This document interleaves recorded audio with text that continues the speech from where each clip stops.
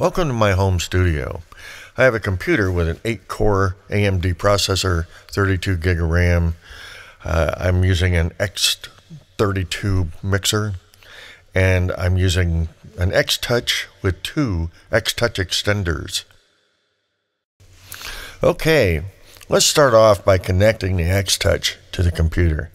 Run the USB cable from the X-Touch to the computer, plug it in. The computer should find the X-Touch and load the drivers that the system needs to run.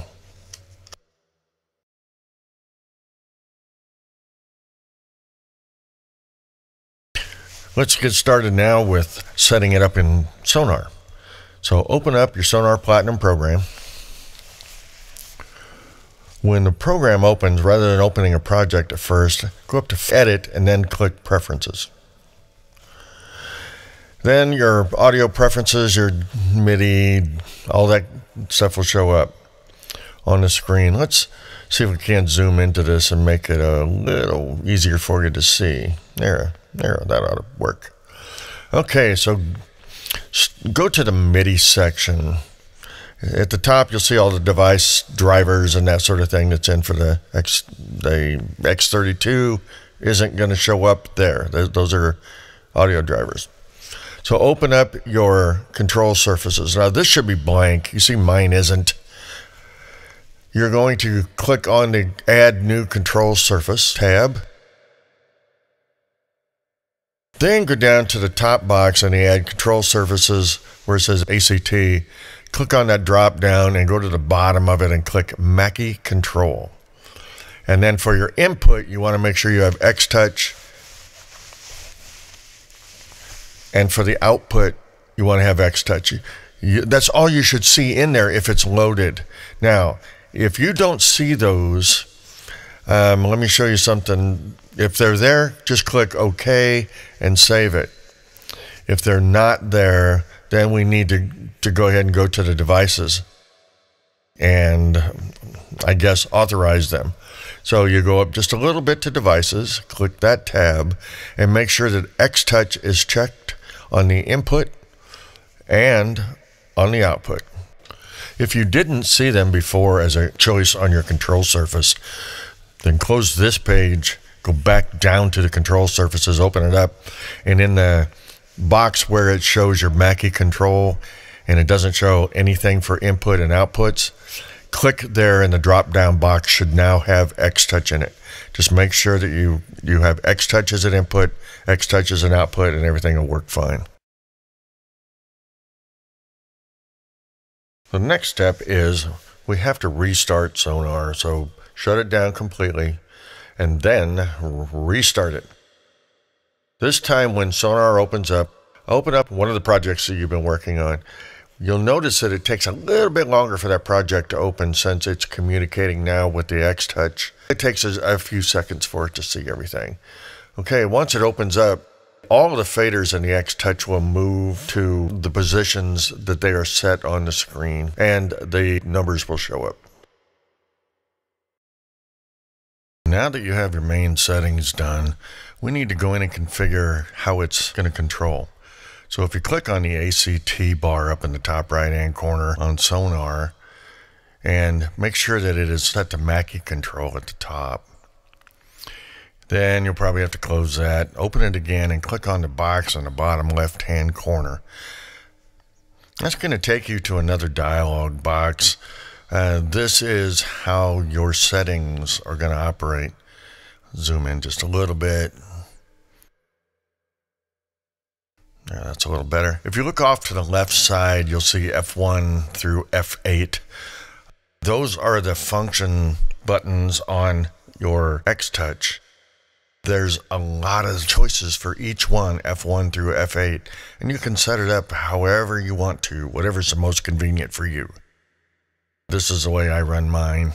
But you need to find something that is more convenient or more suitable for the way you're going to control X-Touch. Directly below that, you'll see your foot switches. If you have foot switches, this is what foot switch A and B will do if you're going to use one for play and stop and then maybe a record switch.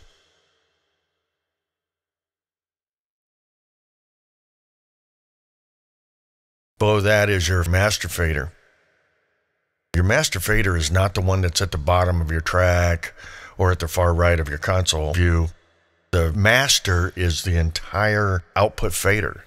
So instead of having master in there, which you would think on your master fader, that's what you would want, you're going to want to click on that and select bus, because truly it's not the master fader, it's the bus fader.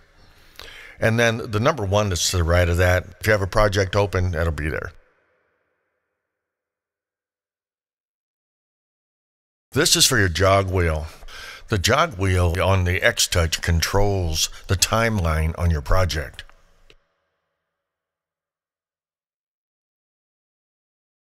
You can see the timeline moves back and forth when I turn the jog wheel on the X-Touch.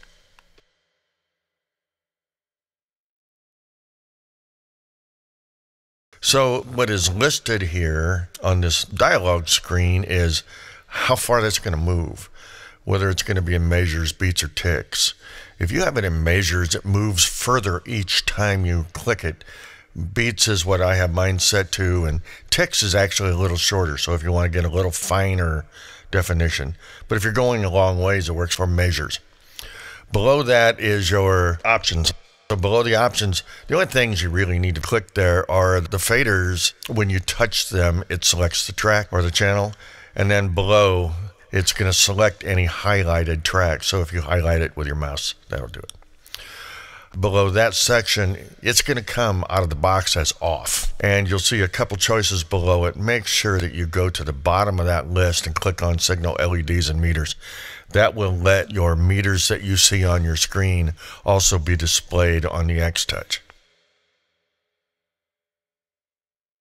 You won't have to configure anything yet, so just go ahead and hit the X in the corner and close out the box.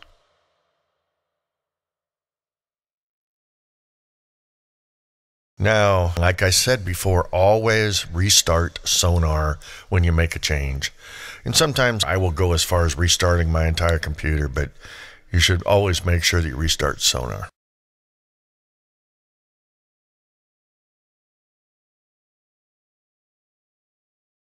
Now that your system is set up, let's verify the operation. When you open your project, X-Touch should automatically match what your volume faders are on your project. For instance, the scribble strips across the top should be numbered 1 through 8. If you have track names in there, those will show up instead of 1, 2, 3, 4, 5, 6, 7, 8. Actually, the number should be underneath it. Look off to the right, you see your time code, and then underneath that is all your function switches for the F1, 2, 3, 4, 5, 6, 7, 8 that we looked at earlier. And also below that is your jog wheel. The scribble strips will not change color. Even though all of the brochures and literature show colors on the scribble strips, that won't work with Sonar. When you touch the slider on the X-Touch, it selects that track.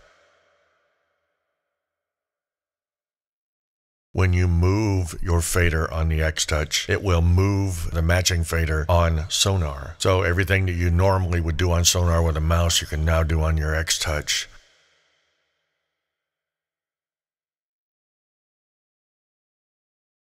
If you look right above the fader on Sonar, you will see that the pan also works from the X-Touch.